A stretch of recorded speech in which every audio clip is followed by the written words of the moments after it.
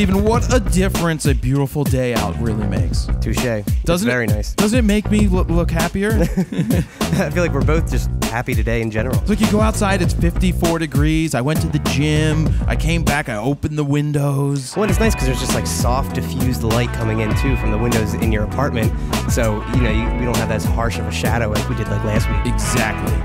Jared Polin, FroKnowsPhoto.com, and welcome to RAWtalk episode 74, and we held it up one day for multiple reasons. One day! Oh, is that Someday? Modest Yahoo's song? Someday, I think, it's right? Someday? I don't know. It could be. No, it's One Day. Is it One Day? Yeah. I don't know. You know more than me. I should have had him come in and sing. That would have been good. Maybe tomorrow. We held it one day because we were finishing up filming all week for for the FroKnowsPhoto guide to DSLR video. So literally shot Monday through Friday, 12 hours for most of the days. So we didn't have a chance to do RAWtalk. Also, there's a product announcement, and that is, we're going to discuss that in detail now before we get into anything else. Sound good? Nikon D4s is officially announced and ready to go. It's going to hit shelves on March 6th for $64.99. That's right, $64.99. So let's talk about the specs before I tell you if I'm going to buy it or not. I need to get out the right spec sheet. Here's the spec sheet. Right here for anybody looking at home, there's lots of specs on here to talk about. It has a 16.2 megapixel CMOS sensor, and it's not the same one that's in the D4. It is a brand newly developed 16.2 megapixel sensor. Okay. Right? Develop a new sensor. Sounds good to me. I mean, I don't know the details behind it or the technology the details behind it is now it has better low light capability again. Yeah. So now it does natively 100 ISO to 25,600 natively with an H4. Now it will expand to H4, 409,600 ISO. God. So basically, that's insane. It's like seeing in the dark. Is that the highest ISO that any DSLR's gone? I don't know. I think, well, yes, that's got to be one of the highest that I've seen in a DSLR. 409,600. Man. Previously, it was like 200. It was just half that. Cut that in half, and that's what you had. I just want to know, would anyone actually ever shoot at that? Unless it's to the point where you just need it. Yeah. The government does. And private investigators or something, yeah. So now it's a Speed 4 processor. That's going to be faster processing for your JPEGs, for your videos, for getting stuff to your stuff, whatever. Faster processor. There's a new RAW mode. They've officially caught up with Canon. Now they're offering a RAW size S. Finally. Which is a smaller RAW file that's 12-bit uncompressed opposed to the 14-bit uncompressed that you use. Gotcha. It's officially half the size of a regular RAW file. So if you need RAW files, but you want a smaller file size for whatever reason, say, I guess, school portraits or something. If people still used to, if they did those in JPEG, well, now you can do them in small RAWs. So instead of being 35 megabytes a piece, they're going to be like 16 or 17. So much smaller. I don't see a need personally for me to use that. I want to shoot with the highest quality possible. Not going to get into the whole, well, if you need to save room on your memory cards, because memory cards are cheap. Speaking of memory cards, it is one CF and one XQD. Interesting. So, so it's officially the same as what's. Oh, they did say one other thing. I'll just say that before I forget about that. It did say in the press release that they changed and moved some buttons certain places to make it feel ergonomically better. I know a bunch of people complained going from the D3s to the D4 that the shutter button was in a slight different place, and that made them feel like they weren't able to shoot properly. So some slight changes there. So back to the one card, one CF, one XQD. I won't yell at it anymore for now.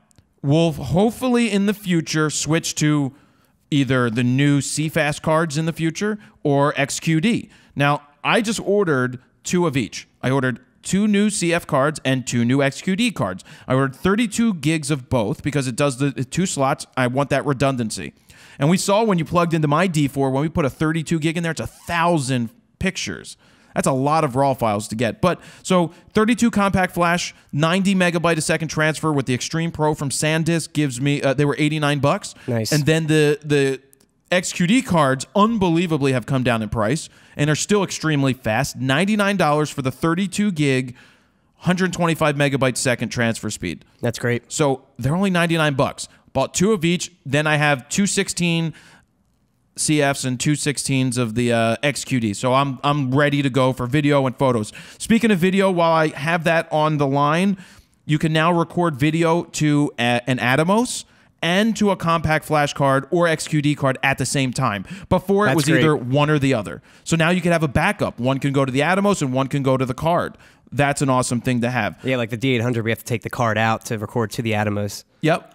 11 frames a second in full autofocus. They added something new, which is called Group Area AF. Basically, they're saying it's for better focus tracking. You know my issues with the D4 and missing focus, how it would slip when I'm shooting a concert and I would be focused right on the guitar player, and for some reason the amp was in focus. Made no sense. Well, they added something which is similar, I would think, to what Canon has, because Canon's functionality on the 1DX for how you can fine-tune your focus tracking is incredible. So detailed and specific. So they're adding this thing called blah, blah, blah, Group Area AF, which I think is similar to what they had in the D3 and D3S. They got rid of it. That was the diamond pattern. Yeah. Diamonds are forever. I never use it personally. I mean, I have it on mine, but I usually use single AF for the most part. I used... unless I'm tracking or something. I use dynamic AF on my D4, and I'll probably use Group AF more often because it takes 4 or 5 of the points and makes sure that it stays tight to what you're looking for.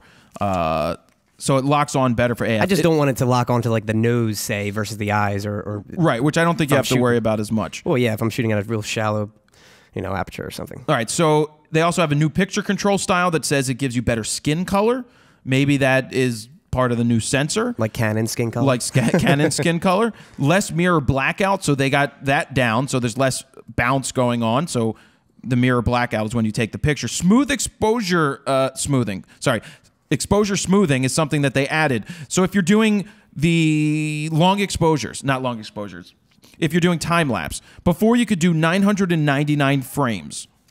Now you can do 9,999 frames. Wow, that's a big jump. So somebody can pretty much set their camera and let it shoot. But the problem was the exposure changed. And if you left it on auto or aperture priority, which is what most people probably would do, between one picture to the next, you would see a stutter, like a quick jump. Yeah. So that was noticeable in the frames. Well, you could also now shoot those RAWs because they're smaller if you want to do time-lapse, but that's beside the point. So now the exposure smoothing means that it's going to slowly change the exposure as it changes. That's great. So it's not going to be so noticeable. So that's a good addition. It now does 1080 at 60 frames a second, which is new. That's a fantastic feature. I'm surprised they didn't have that on the D4 to begin with. Yeah, well, yeah. But honestly, this does 1080 at 60 frames. For anybody at home on the radio or the internets or not listening, or sorry, just listening, that's the D3300 in my hands. That does 1080 at 60 frames a second. But this is full frame. Nice. So now that does that. New change levels while recording. You can change the audio levels while recording. You couldn't do that before. And it also has different types of optimizing for voice recording or for a wider pattern for just more general recording. You can also do the auto ISO during during video recording, so that it also does the smooth video transitions. So if we were to do one like we did in Las Vegas in the hotel room, and we set it to auto ISO, it allows you to leave your 1/50th of a second at whatever f-stop you want, and all it's changing smoothly is the ISO. Yeah, that's a great So with feature. such a large range, the quality probably won't be lost. That's something that if it's just the two of us, or even with 3 of us, with Sutter over here, if that just changes because we want to shoot on the roof or something, the ISO is going to stay intact there. Yeah. So that's a great option. We're almost to the end of this. Wish we had that in Vegas. Yep. Oh, LCD color adjustment. Something that I don't think you can do in any camera up to this point. It's something that you can do in the Atomos. You can set the LCD with a spider to get the actual color calibration.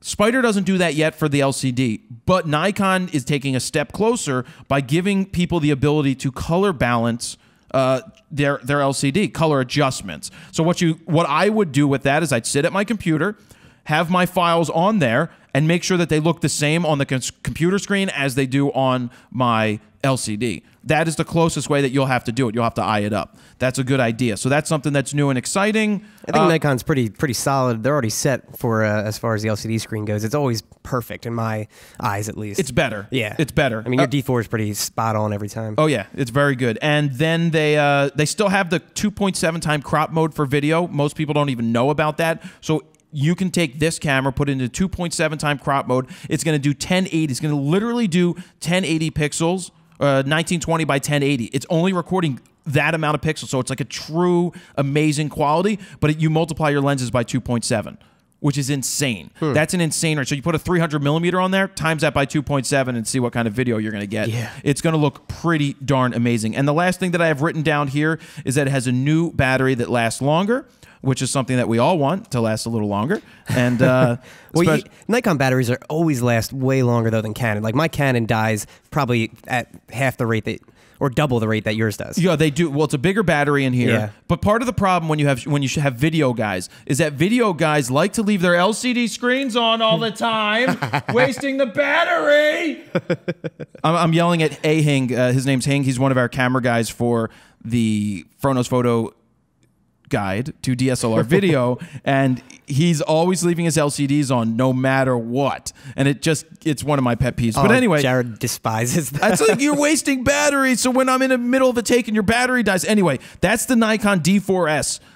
So that to me is some major upgrading right there. No, it's not a full step to the D5 yet, but a new sensor, better focusing, because I was really pissed at the focusing in the old one, new ISO, low ISO capability. I am going to buy this, and I've mentioned that before I even knew what the specs were.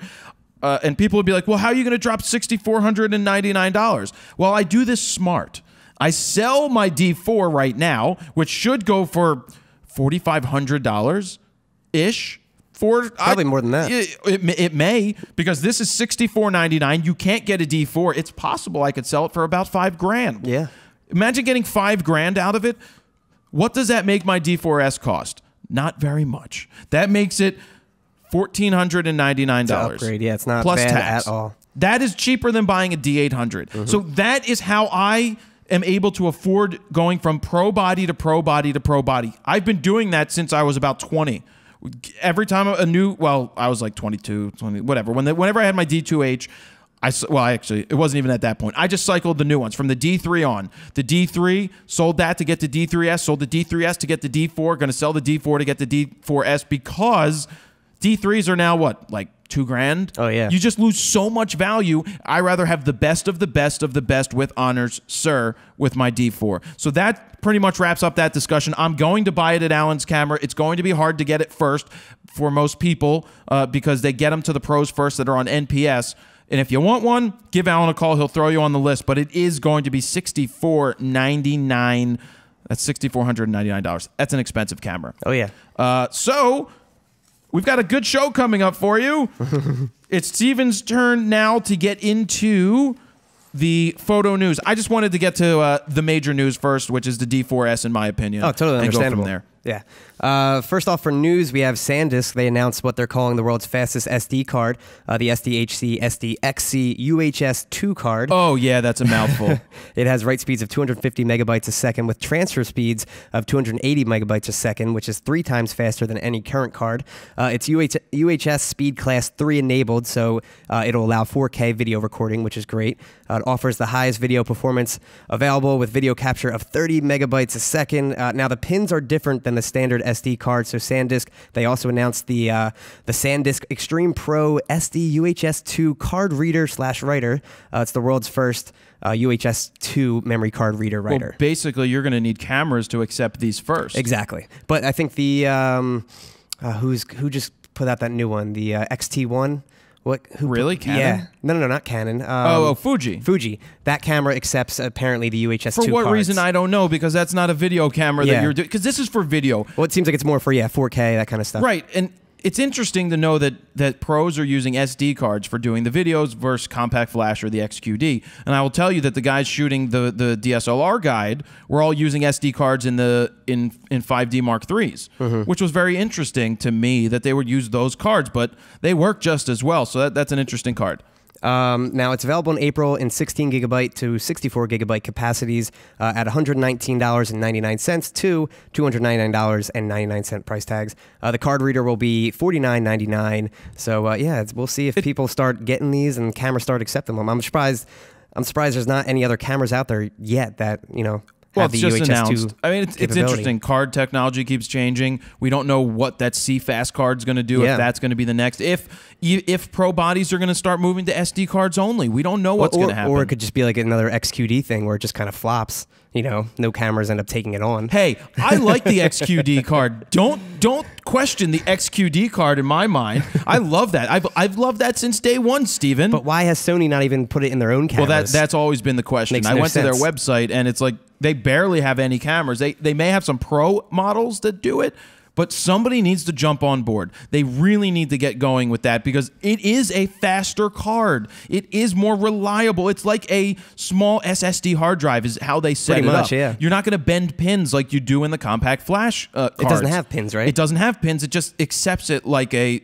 It looks like an SSD. Yeah. It's a pretty cool setup. All right, good story. Pocket Wizard, they laid off as many as 20 of its 50 employees, which is nearly half their staff due to low sales figures. Lighting Rumors cites an email by Pocket Wizard CEO Tim Neely, in which he admits that the company has reduced staff. Supposedly, competition from these Chinese brands has forced the company to pretty much fire and lay off these employees over the course of 2 rounds of layoffs. So hopefully this company will build back up, but it looks like they lost almost half their staff. This is interesting. Yeah. I've never dealt with them directly. Steven, you can just bring it over. I just need to get some water. Okay. Thank you. So Pocket Wizards have been around a long time. That's been the mainstay in the industry for doing this type of work. But I can guarantee, yes, the competition from the China-made ones, they basically reverse engineer everything, and they sell it at $30, where they're selling it for $99, where they probably are better, the Pocket Wizards, because I've had my Pocket Wizards since college. Since I was 18, I bought one pair, and that's when even before the transceivers go both ways, like some people, and you know. I've had them. They still work. All they do is send signals. They just keep getting better. I bought the $99 ones recently, bought 3 of them. Yeah, they're just going to have to compete. They're going to have to compete. I use the Young Nows or whatever, however you pronounce it. I use them for the 5D, and it works great with Canon systems. I mean, you can literally use it in camera and everything, and they're transceivers, and they're cheaper, a cheaper brand. You could buy 2 of them and have them one as a backup. Yeah, I think I have like 6 or 7 of them, and it's just really nice and convenient. I like them over Pocket Wizards personally with, again, Canon. I don't know how Nikon is with that kind of stuff. Sure. But anyway, moving on, we have Fiat has released a new ad that features their 500C car made up of body-painted people. They took their motto, made of pure muscle, and made it literal. The image features 15 circus performers, acrobats, artists, and turned them into a car without the help of Photoshop. Again, body-painted them. The shoot was done by photographer R.J. Muna, along with the help of body paint artist Craig Tracy, and it took 5 days to complete. Fiat even released a behind-the-scenes video showcasing how they did it and how much work went into this thing. I think it said they took 30 to 40 people to actually plan out the process and just figure it all out. So it's a really interesting video to check out, and it's a cool concept that they put together. Moving on, we have a U.S. law firm is in the process of filing a class action lawsuit against Nikon for the D600 sensor dust and oil spot issues. Leaf, Cabraser, Hyman, and Bernstein. Wait a second. You so read them again. Yeah, where are they? the bottom sentence right there. We've got. I'm really bad at pronouncing names. Apparently. Leaf, Cabraser, Hyman, and Bernstein. So we've got a German, we've got something else, and 2 Jews. That makes up for a great law firm. All they're missing there is an Asian. So a law firm, very diverse law firm with offices in San Francisco, New York, and Nashville.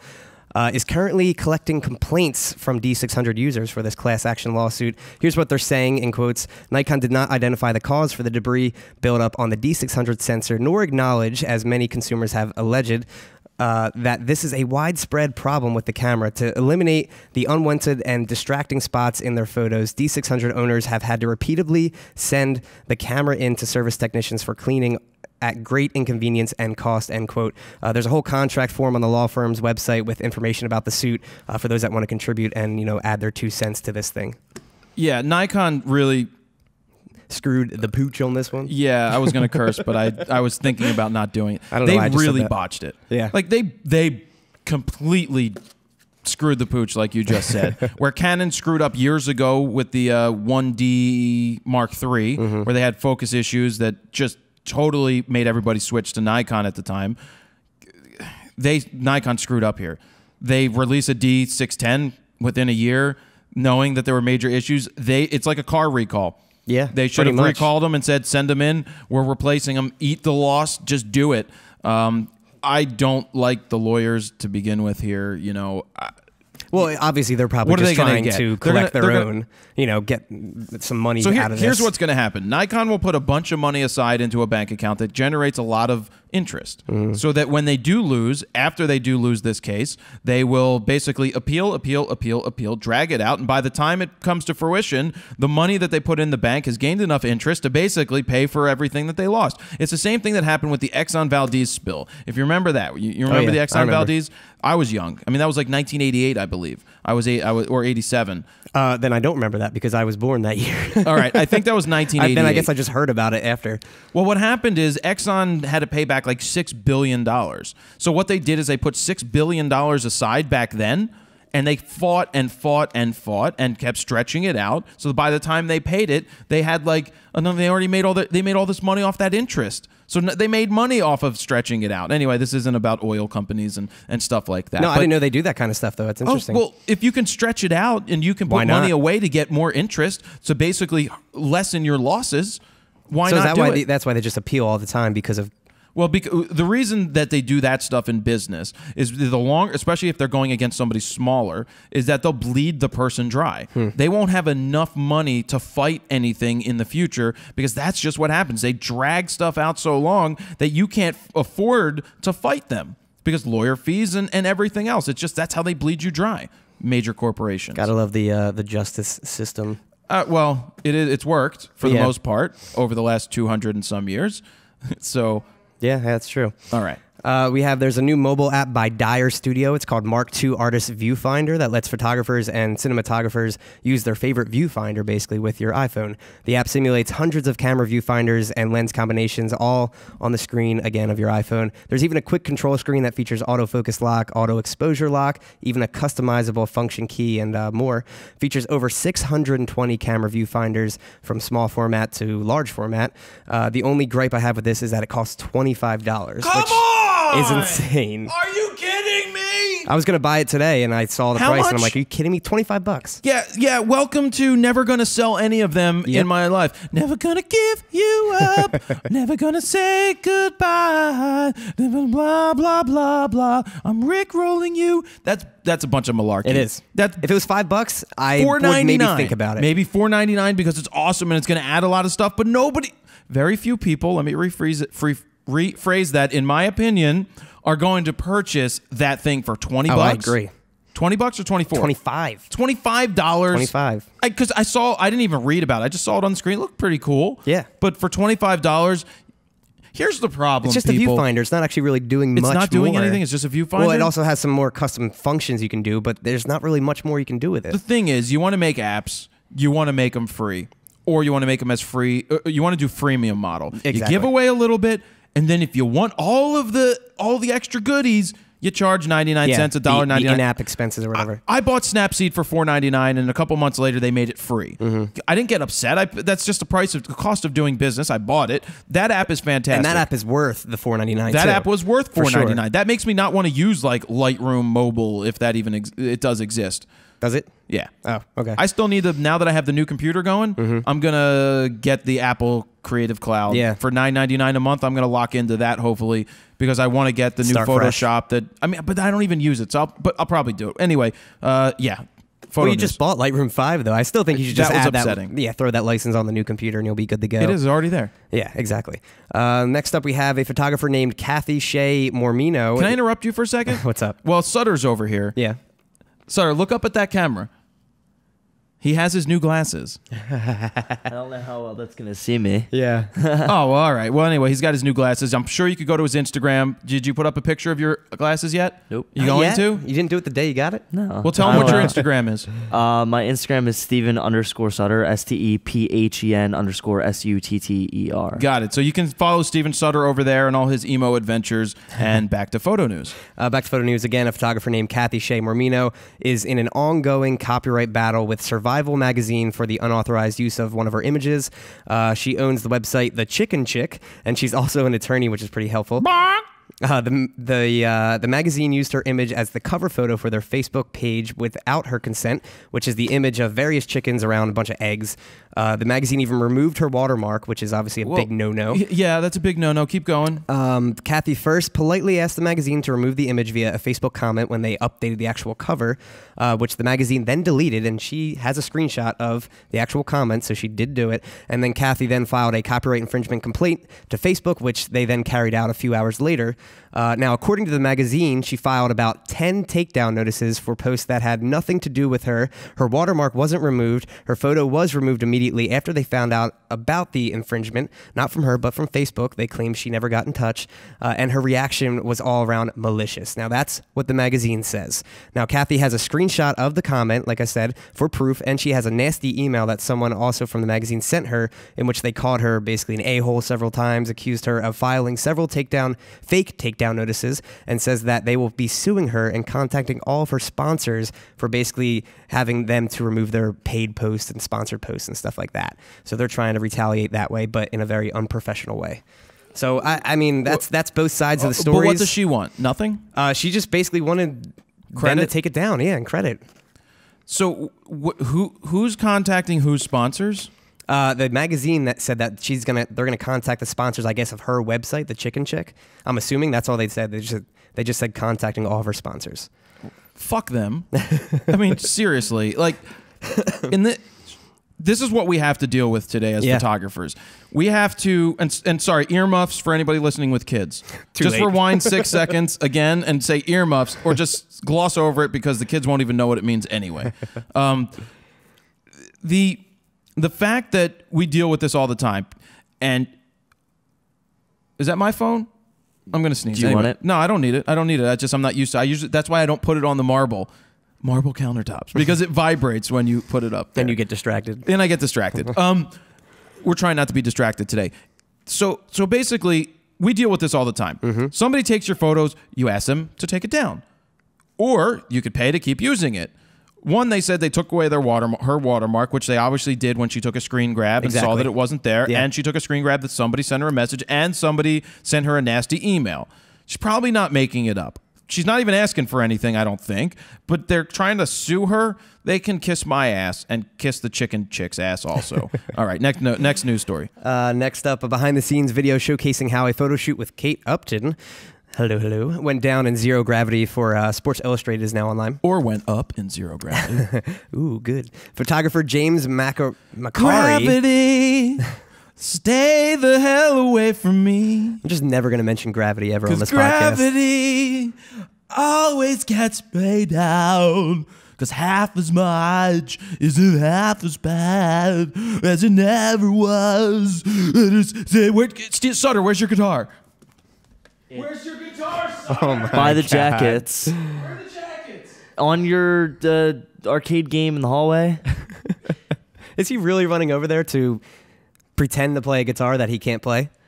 Is that what you're doing? John Mayer? What is this thing? A pick holder? Oh my God.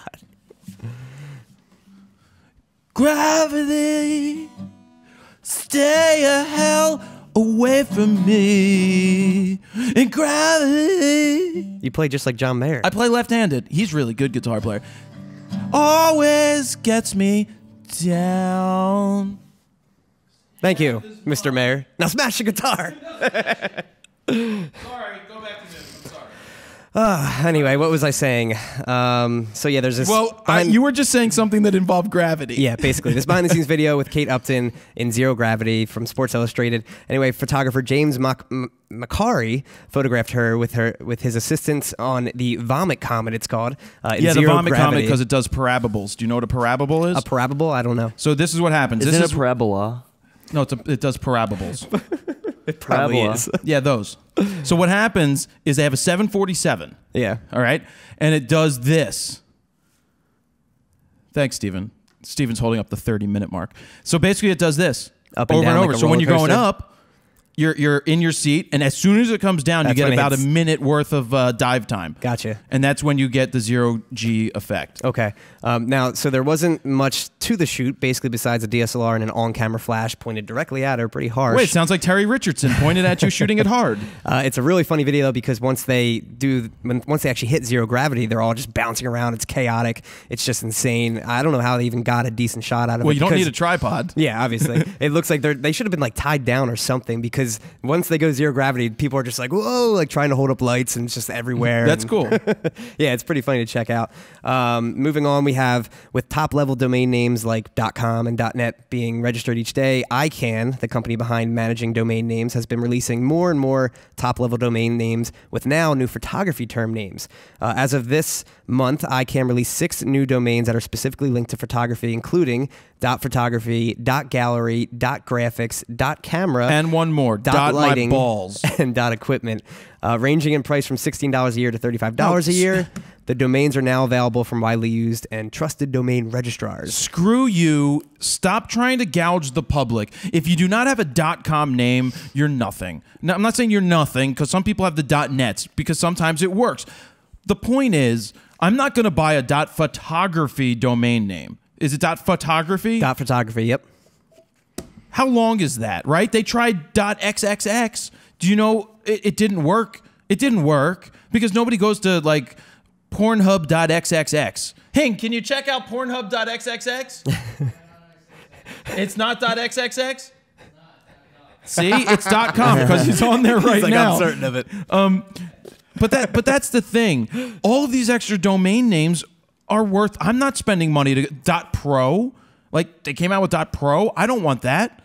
No, I agree. Now, they're also trying to offer discounts because they know no one's going to They're just trying to get more money. Yeah, yeah. Well, and they're running out of actual .com. I mean, yes. Like, for example, there's probably about 50 other Stephen Eckerts out there in the world. If you Google my name, there's a million different, there's like a lawyer, there's all kinds of people.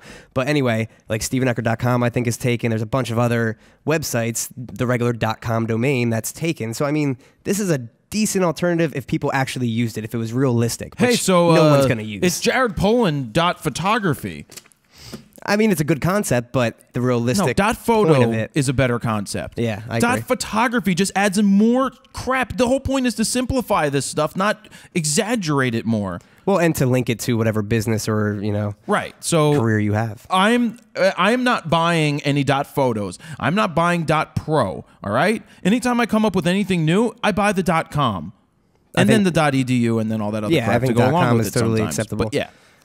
Moving on, there's a very interesting new mini documentary, you will like this, on National Geographic. Geographic photo archivist Bill Bonner. It takes an in-depth look at their vintage photo archive. He's responsible for maintaining about 8 million photographs, and apparently he's seen every single one, obviously. The archive is housed in a cold, windowless basement at National Geographic's headquarters in Washington. In a world, in a cold, windowless basement in Washington. And according to John Bonner.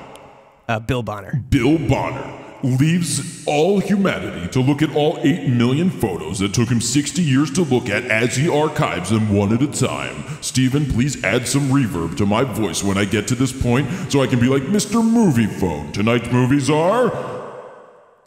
I don't know. Gravity.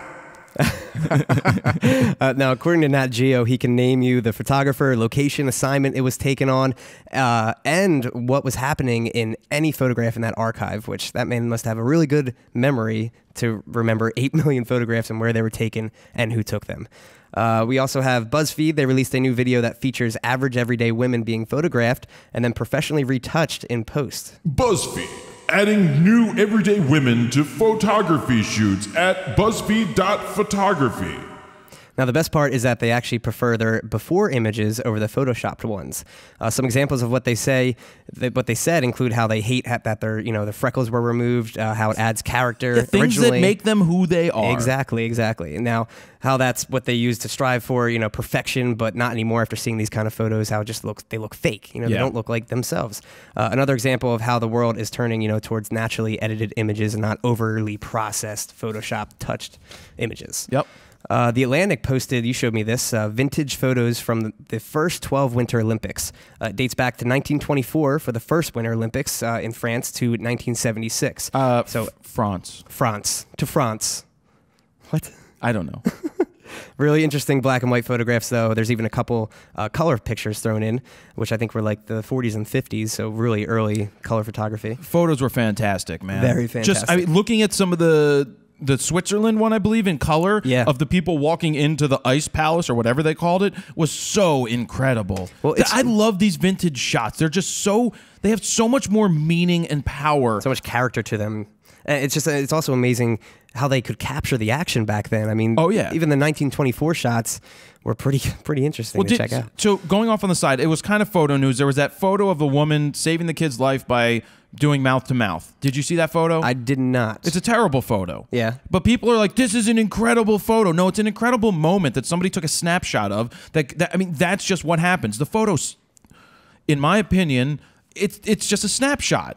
I don't even know what. Maybe it wasn't even shot with a DSLR. Maybe it was just shot with an iPhone, which doesn't matter. Don't jump down my throat for saying that, because that's not the point. The point is you can get great photos with anything. Just saying, in general, that photo did not come across as a great photo. It captured an amazing moment. That woman saved that kid's life. Yes, but I can't go out there and tell you that it's an amazing photo. It's the amazing moment captured. Yeah, I see what you mean. Moving on, now this is kind of to end our story from last week. The Color Run debacle has ended. Debacle. This one has ended, with both parties reaching an agreement outside the court system. From the beginning, you want to add something? Well, I was going to say, this happened, we recorded the episode, and the day that it was going live was the day that they announced that they came up with an agreement. Exactly, yeah. So from the beginning, the Color Run notes that they had a contractual use agreement with Max, which was poorly worded and vague, apparently. The founder, Travis Snyder, listed a few lessons that he learned via the public update. Some of the quotes that he said, the lessons that he learned are, first, quote, if you are a business, be explicitly clear about the use, compensation, and parameters of the agreement with the photographer when sourcing images. Make sure it is all in writing in order to protect each other. Next one we have, if you are a photographer, understand the level of access you are providing and also protect yourself with clear written release agreements. And lastly, if a misunderstanding arises, enter into a respectful and ethical discussion about how to resolve the issue. In our new social/visual/online world, businesses and photographers need a great relationship more than ever. Assume the best in each other and make it work, end quote. I think they're great 3 lessons that every photographer should definitely live by. They're basic points. They are. And it just goes to show you that they didn't have that going forward, and then Max obviously made a stink about it, saying that they screwed him over and all of this. And like, what we did is we found all the facts. Mm-hmm. There were other websites out there that were just really leading to ripping apart the Color Run. They went... And it was slanted that way. I went and you went and read all the facts first, and we discussed it. And then I saw on my Facebook page that I guess it's Max's father left a YouTube video for us, you and I, saying that you guys at FroKnowsPhotos. Oh yeah, he pluralized it. I like that. You guys at FroKnowsPhotos were part of the reason why he was able to get this done, and thank you for knowing all the facts, and thank you for being on his side. And I just have to tell you, we weren't on his side. I wasn't generally on his side. I felt that the Color Run was probably exactly how we explained it. Was they're probably both at fault. Yeah. But the way that Max went about doing this, or his dad, or Max, or whoever was counseling him, the lawyers or whatever, just took it too far. Too far. It could have been handled without any of this stuff going on. Or on the flip side, maybe people would say that if he didn't do this, they would have never come to the table and worked anything out. So there's possibly that. So Max's dad, or Max, if you're watching, you want to come and give us some commentary, you want to call us and do an interview or something, we'll do it. I'll just ask you some hard-hitting questions and see if you got answers for him. So just Max, you're watching, Jared at FroKnowsPhoto.com. Let's you want to chime in, tell us what you think. Come on in. Yeah, I mean, maybe the full story is not out there. Now, they also didn't disclose the exact details about this agreement. Obviously, I guess just to keep it, Right. Sometimes you have to push. Very private. Yeah. Sometimes you have to push somebody to the edge in order to make something happen. Mm-hmm. But the last thing I want to do is involve lawyers, personally, because I just know that all the money goes out the window. Well, I'm surprised that they reached an agreement, because I think the founders, what he was saying last time in his open letter was that he was going to sue him. What happens is that when cooler heads prevail, Yeah. when you actually sit down and discuss, see, this is the problem with emails and text messages, is that people jump to conclusion mats way too quick. They're just, if you read an email, you misread it because you can't read context very well and you can't see how somebody's body language is. So something, if it was poorly written, I'm very, very careful because you know how my emails are. You know how I just...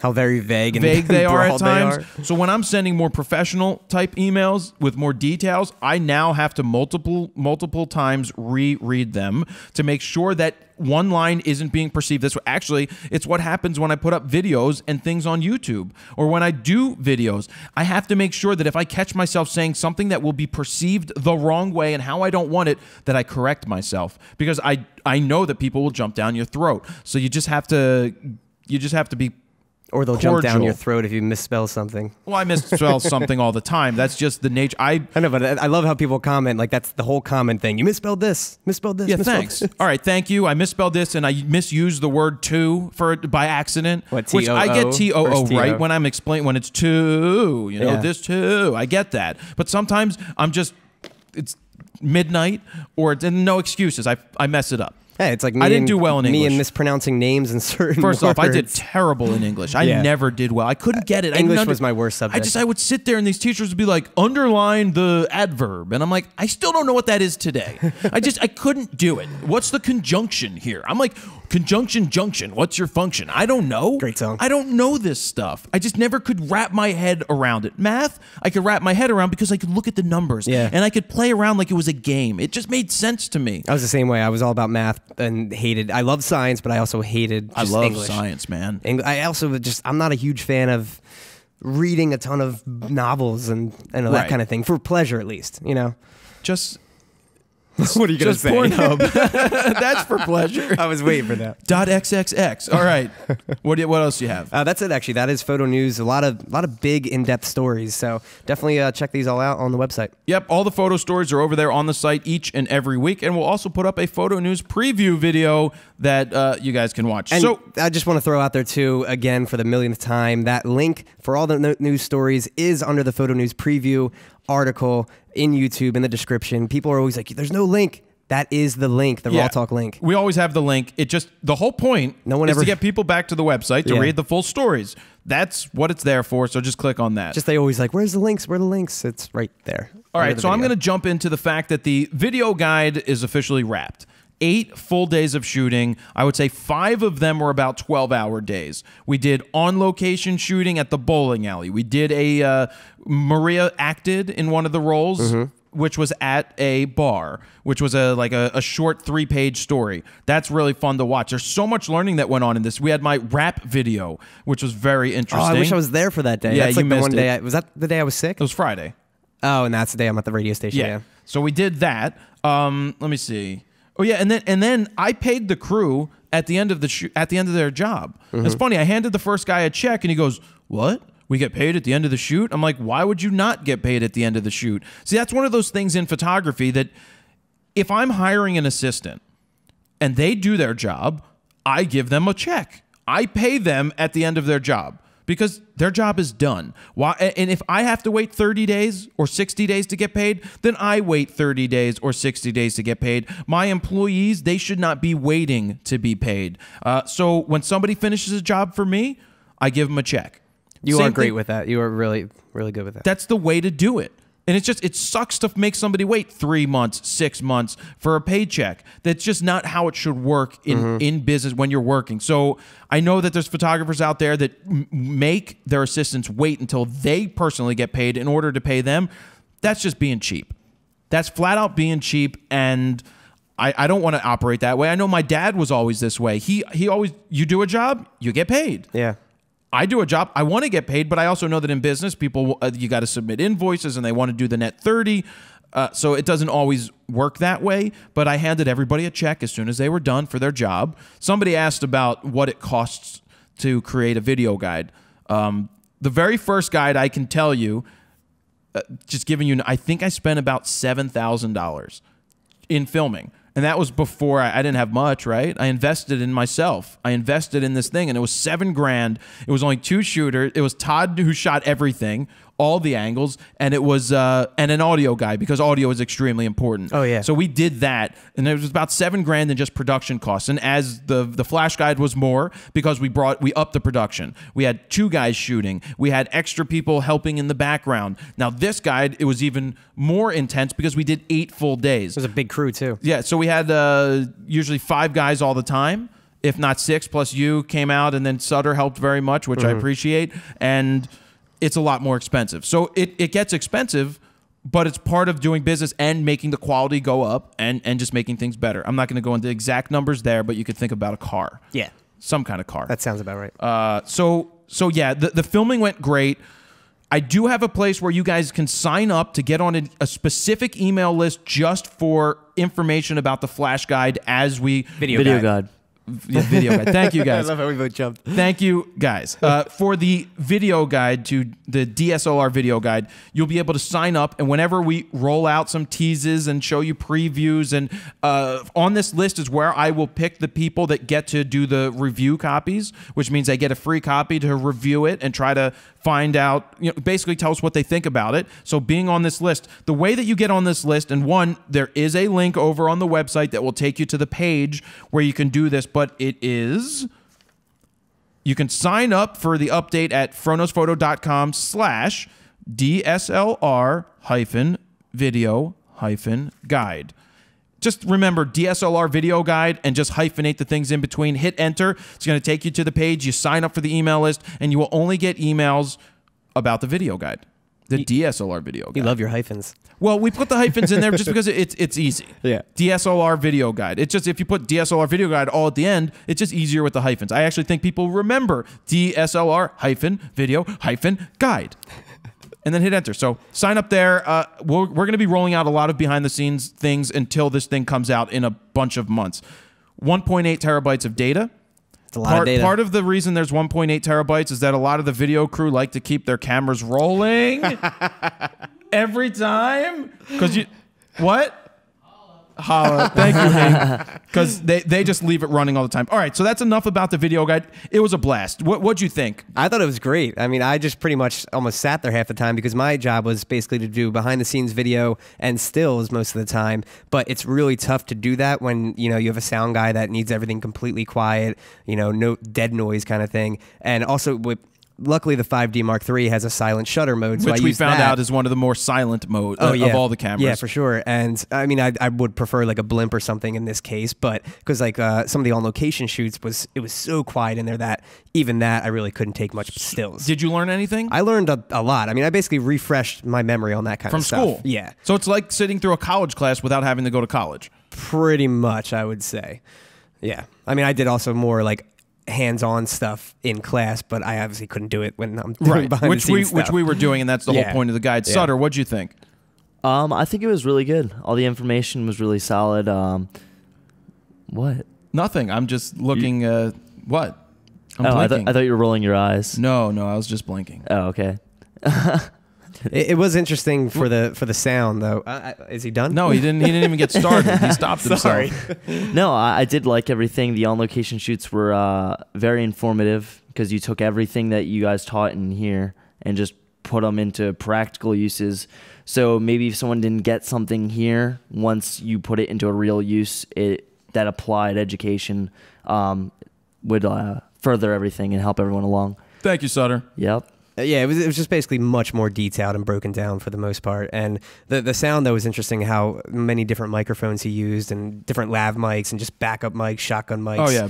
Booms everything in and between. everything. Yeah, and just one person doing it all. Oh, yeah. the audio guy, you can't forget that audio is extremely important when it comes to video. Because if you can't hear it, it's not very good. Agreed. Squarespace, I did a critique of what I said was quite possibly the worst photo website ever. Photography website. It looked like a GeoCities site. If you guys haven't seen that video, go check it out. Yes, I'm pretty harsh in it. It's one of my harshest critiques ever, but I also think because it was so harsh in a positive way, that there is so much information in there to help you see what you may be doing possibly wrong on your site. So Squarespace, you want to sign up for a 14-day free trial, go to squarespace.com/fro, get your 14-day free trial. If you want to sign up after that, use code FRO or You can use Fro or you could use RAWtalk to get 10% off your first order. All right, skipping past that, I bought a D3300 recently. Ruby red. In ruby red, like what's her name? Slippers, Dorothy. It doesn't smell like Dorothy though. I bought this because I want to start shooting with it more. I want to do video. I want to do photos. I want to show people that you can go and shoot just about anything with an entry-level camera. $650, I believe, is what it's going to cost you with this lens. And that's great. Kind of why I bought it. Yeah. Yeah. I mean, what's the, isn't like the native ISO like 12,800 or something? That is the native ISO. Wow. You know, 6400's pushing it. I played around with it even with the kit lens. But the functions and features in this camera are insane compared to where we've started. I just think of when I had my 7D. I mean, that was 6400 native, but I would never go past really 4000. I would barely hit 4000. That's where I kind of draw my lines at 4000. It's a little too noisy, especially the color noise for the most part. But this thing, I'm sure you can push 6400 and it'll still be decent. Yeah, and it's 1080 at 60 frames a second. That's great. It's fantastic. Slow motion, yeah. Yeah, there's a... You know, it's not laid out like a pro camera. So when I go in the live view... It's tiny. Well, I don't like the fact... Yeah, thank you. When you go into live view mode to do video, it basically shows you the whole screen.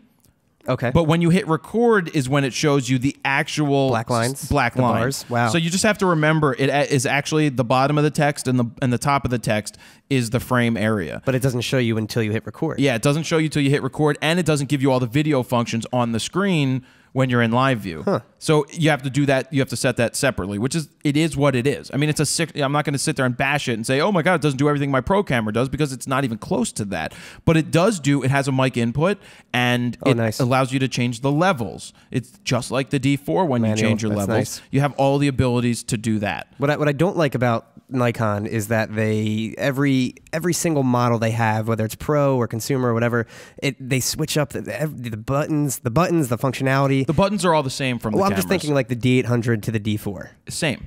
Are they? Yeah. No. Yeah. Buttons are all in the same place.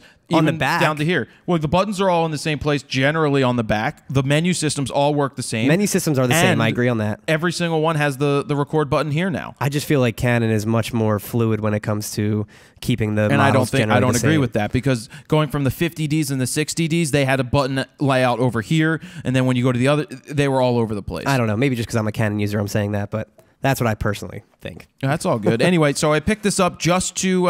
Alan's had it. They only had ruby red and silver. I didn't want silver. I wanted ruby red. So they don't do just black, huh? They do it just black. They were out of it. Oh, okay. Because I guess more people bought that than ruby red. Nobody wants ruby red. I actually liked the ruby red. I licked it. You know, I wanted to see how it was. It's so shiny. So, yeah, that's it. Going to use that. That's a good thing to have. And the last thing that I want to talk about before we get into Gear of the Week and Wheel of Fro is the iMac migration that just finished after 20 freaking hours. Nice. So my new iMac came in roughly 3 weeks ago, and it's been sitting in its box on the floor, not doing anything while I've been busy going away shooting Modest and then coming back and preparing for the video guide shoot. And what are you looking at? Nothing. Okay, so last night I decided I would set it up next to my other computer, or real close, that I could plug an Ethernet cable in. And what Apple allows you to do, they have a migration tool assistant. And what that means is there's a program that you would activate on both systems that literally transfer all of the data from one to the other. But it's still, you know, I was on the old operating system on my old computer, and then Mavericks is on the new one. So it's not just making a clean copy of everything. It's not just making a copy of everything. It's taking all the software and putting it on the other computer and putting all your files where they were. So everything that was on my other computer, yes, it's putting it onto here. Now, I found that that's what Adam suggested to do, and Adam actually owned a Mac repair company back in the day. Oh, really? He had a huge company. He had a pretty big company. Huh? He owned it. Yeah. He owned a company that was a reseller and dealt with networks and dealt with a lot of different things. It was really cool. He had a bunch of contracts for that. But he said, look, you could sit with your old computer and try to clean it up as much as possible. He's like, you're better off just getting everything over and then dealing with it later if you want to get rid of stuff there. So it finally finished. I let it go. I mean, it went from 12 hours to 74 hours. And then finally this morning when I woke up, it said 3 hours and 45 minutes. And by the time I got back after my workout, it said 18 minutes. And then finally it finished, and it's like completed successfully. And I sat down and everything was right there on the desktop where it was. So I still have that dirty ass desktop. Nice and unorganized. Nice and unorganized. The screen's much nicer. but everything. I opened Photoshop and it took 4 seconds. We should do a test on your old one too To see how long. It's just so much slower. But the new one is so blazing fast. So that migration tool, really quick. They even have a tool, Steven, if you want to migrate from a PC, that it will do the same thing. It is interesting that like PC, I'm sure there's a lot of software out there basically that does the same thing, but I was unaware that there was options like that. I usually start fresh, which I hate, but at the same time, I also like it because I'm very unorganized when it comes to my desktop. My photos and videos, they're extremely organized in my media, but when it comes to personal documents and stuff like that, it's all over the place. Yeah. And my buddy, my roommate's, he used to work for like Circuit City and stuff as like one of the repair dudes for fixing computers. Every time he comes to my room, he's like, "Oh my God, it's like a nightmare, a bomb dropped on your desktop." That's the thing. It's great to start new, but with so many programs already installed, the fact that it gets it all done and they're all ready to use right off the bat is pretty awesome. And for someone like you, for being how busy you are, it's really convenient. It was really good. Hing, you want to come in? Your gear of the week. It's time to just show us a demonstration in the background of your jib. So what we have right here in the background, and Hing's going to come out from my office. He just had to come pick up. You guys can't see the area that we don't use. It's kind of a staging area of, this is Hing, everybody. Hing's not going to talk because he's not mic'd up, but Hing, why don't you show us, so that whole thing fits into there or just the jib part? Just the jib part fits into this. So just the jib fits into, and that's the jib up here. Why don't you move it out into the middle for us? So basically, Hing has this beautiful sticks, great tripod, and this is what he works on a lot. So he's got a 5D Mark III up top, and it has a fluid head. Who makes it? Sackler? Sackler. And this is called a porta jib travel by Lost Mandy. They make telescopes. Oh, they make telescopes. All right. Interesting. So this is a behemoth. And I asked Hing how much it costs total. We're looking at about $12,000 because the sticks themselves are $7,000. Wow. But if this is your livelihood and you're using this every single day, it loads up into that case behind there. And It's 49.7. hey, you know what? Get him a card. Do you have a card in there? I don't even have batteries in this. Can you grab some? Yeah, I can. Are they carbon fiber legs too? They are or carbon sticks? fiber. Wow. But the reason I'm asking Hing to grab a battery and cards, You want to show the we might as quality well of it? show how that works. I guess. And we might as well while we're at it because we wanted to have him use it all show. Steven, how are we on time? We're a couple minutes out from an hour. Gotcha. Okay, good. We're good. Yeah. We're pretty much good. As long Hing will get that started. But this for the video guide adds motion. Oh, it's Whenever great. you add motion when it comes to video, or sorry, when you just add extra motion, I do a lot of static shots because I shoot alone a lot of times.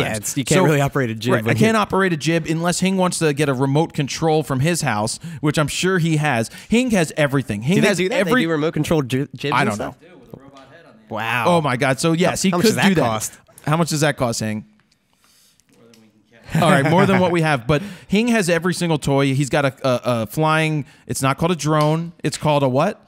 It's a copter. A copter. They don't call. He doesn't call them drones. They're called copters. But he can put a red camera on it. Wow. It Yeah. supports that much. It does. That's pretty awesome. That's pretty insane. So that would be pretty cool. So he's going to set up the jib. The jib just gives you some nice fluid movements. Just let me know when you're good to go. And this jib is balanced for those wondering. Yep, almost ready. Oh, yeah. So he yelled at me because it's balanced. It will sit anywhere you want it to You sit. could just let go. You can just let go and it's not going to move. And I'm assuming, obviously when you change cameras, you have to rebalance, I'm assuming, right? Yep. Yeah. Well, you don't really have to rebalance. I mean, it could be, Just tweak it a little bit. if I put something a lot heavier over here and it starts to spin, then we can just use the quick right here. Well, there's there quick weights on the back and everything. Convenient. So, Hing, you want to go ahead and just jib us? Oh yeah, I'm gonna format this card. All right, Jib us? format the cards, get the motion going. So, And they make much smaller jibs, too. I'm Oh, they sure got that are porta more jibs. affordable. oh wait, that is a porta jib. That is like the jib. What's But that? I'm sure there's What smaller was that one on versions. Kickstarter? That was the. Oh, yeah, that one. I talked to that guy. That was like $600. That's pretty inexpensive. That, Inexpensive. That like folded up into the size of like a monopod. Yeah. right? It That would did, be but great. I would be very careful with what I put on the end of that thing. Well, and I'm sure you probably can't get nearly as high as something like this. I don't know. No, not at all. Hing gets really high with this thing. And the and the support for the other one, I'm sure is probably only like 5 pounds or something like that. yeah, It's probably basically. really- So how much weight can this thing hold? This can take up to 80 pounds of camera. 80 pounds. Wow. You could put a little small person on the end You of that. could put a little person on the edge and use them as the camera operator. That's true. What boils down to is how much weight the sticks can support. Okay. Right. Or 200, so. So the 200. sticks themselves support 200. So Do you know how much the jib itself weighs? The jib itself weighs 27 pounds. And Not it can bad. support up to, as much as, I think they rated it at like 115 pounds total, but I mean, Wow. All right. the sticks take 3. Well, so I guess we might as well just have Hing roll around for the rest of the show because, well, we've got how much we got Wheel of Fro coming up, Steven. Do you have to change any cameras or are we ready to go? Ready to go. All right, so we've got Wheel of Fro. So Hing, you mind doing that? This is going to mess up his angle, though, with Wheel of Fro, probably. No, it's all good. Yeah. Yo, come on, Steven, let's go. Let's go. Let's go. Wheel of Fro time. Wheel of Fro. Wheel of Fro. Because we are an hour in. We should have like a Vanna White come in here and just be like, You mean Wheel of Fro. Well, we could always ask what's her name to come in. Maria. Maria, yeah. You could do that. Nice little No! gown dress. No.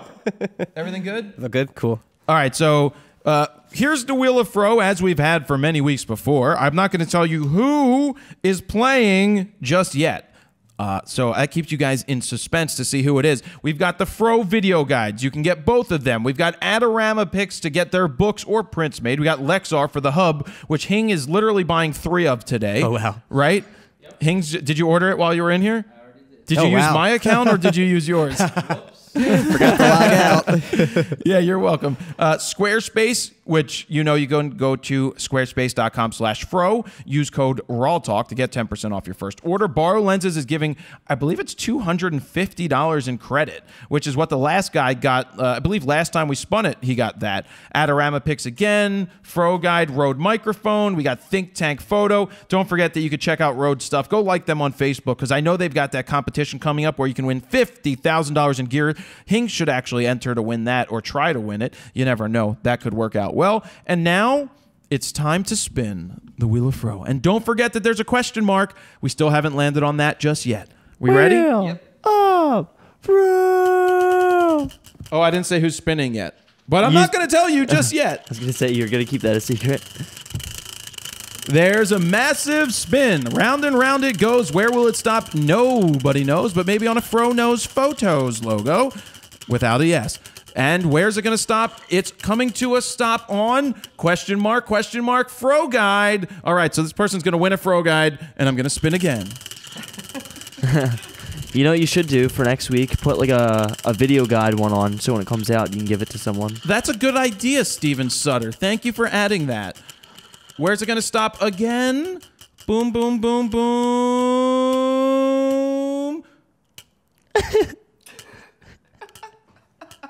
And it's Adorama Picks. That's Adorama Picks. Congratulations to... Are we ready? Connor Taylor. Congratulations. You have won some credit to Adorama Picks for either a photo book or for... What are you doing, Sutter? Where are you going? Pull the nice glasses. You know who you look like? He looks like Kevin Costner in JFK. Yeah. He does. Here, he does. look, get a close-up angle right here. Right here. Look at this camera. What? Lean down. Look at my camera. It's Kevin Costner, everybody. Kevin Sutter Costner. The magic bullet. The magic bullet theory. All right, so, Steven, how much time's left on our cameras? Can you stop walking in front of my angle? Please tell me we're going to walk with this jib Oh, here. you're right. I apologize, Steven. We How have much 8 time's on all the minutes. cameras? 8 minutes, 6 minutes on this guy. All right, good. So we're good. We are not flying solo this week. There's really... Don't want to overkill that. We'll pick that up another time. We're working on doing some more interviews. We may have somebody in tomorrow. I'm not going to say who it is just in case he doesn't end up actually coming in. Because we planned this out. Changed out multiple Few dates. We've got some interesting interviews coming up, at least trying to come up. We've got that set, and yeah. So don't forget to go to FroKnowsPhoto.com/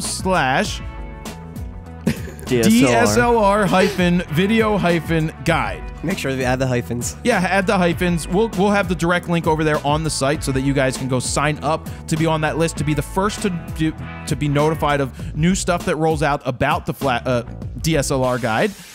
and also possibly be the first people to get it. I may release it earlier to them than anybody else, and to be one of the people to do a review that could be for you and not for anybody else.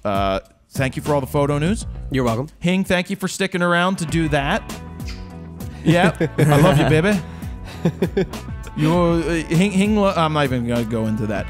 We'll have more behind the scenes of the video guide with Hing at another point, hopefully. Oh yeah, forgot about that part. Yeah, that was funny. And yeah, we'll just do that. I want to thank allenscamera.com. Give them a check out, allenscamera.com. Want to thank Squarespace. Go to squarespace.com/fro. Thank you to Atomos for the Atomoses that we use on the shows. You guys can check them out. Go like their page as well on Facebook. Thank you to Rode Microphone, continuing to use these Rode mics. I can't see us not using these, especially the other ones when we go and do other interviews. We'll probably wear the other headphone ones because they sounded pretty damn good when we were in Vegas. Sutter, thank you very much for your help. Anytime. Eckert, thank you. You're welcome. And that is going to be the end of Raw Talk, episode number 74. Until the next time, Jared Polin, FroKnowsPhoto.com. See ya.